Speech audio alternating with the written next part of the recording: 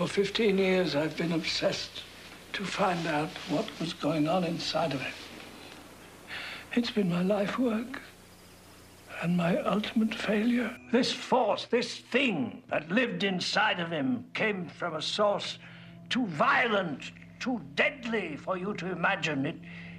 It grew inside him, contaminating his soul. It was pure evil. What makes you think he'll come back here? This house is sacred to him. He has all his memories here.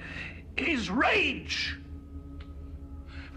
Mrs. Strode, I beg of you, don't let your family suffer the same fate that Laurie and her daughter suffered.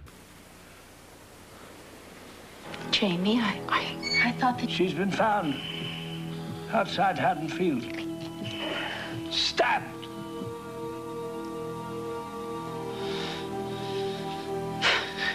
What should I do?